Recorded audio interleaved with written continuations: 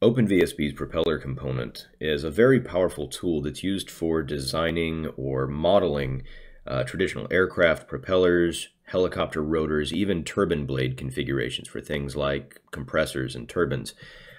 And there's a lot going on under the hood in this component, so we're going to use this time to provide a bit of an introduction to all of the different parameters and controls and features of this component.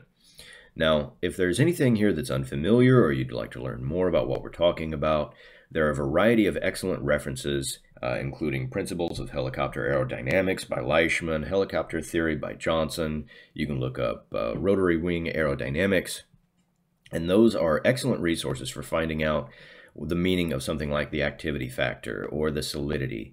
And it's going to give you an idea, a really detailed idea of what's going on when we're talking about these components. So under the Design tab, you of course get access to things like the diameter and the twist at the 3/4 position, or you can set feather. You can describe where the feather axis is set.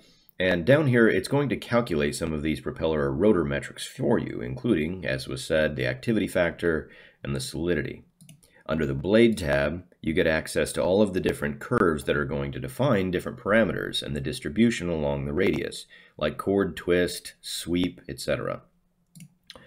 Under the cross-section tab, of course, we're setting the various cross-sections that define the shape of the profile along the blade.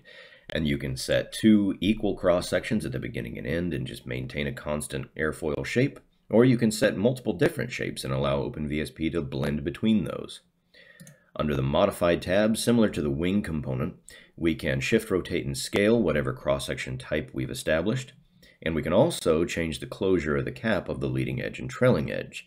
So if we want to change the trailing edge to have a certain type of, say, blunt closeout, we can apply that here.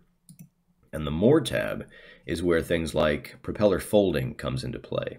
So you can set the angle, the location of the hinge, and how everything is placed.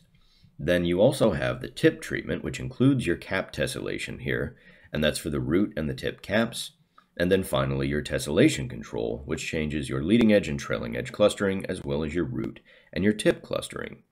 And since we already have these, we can calculate the minimum panel width and the maximum growth ratio in case you're interested in those values for exporting out to, say, a grid tool to set this stuff up for CFD.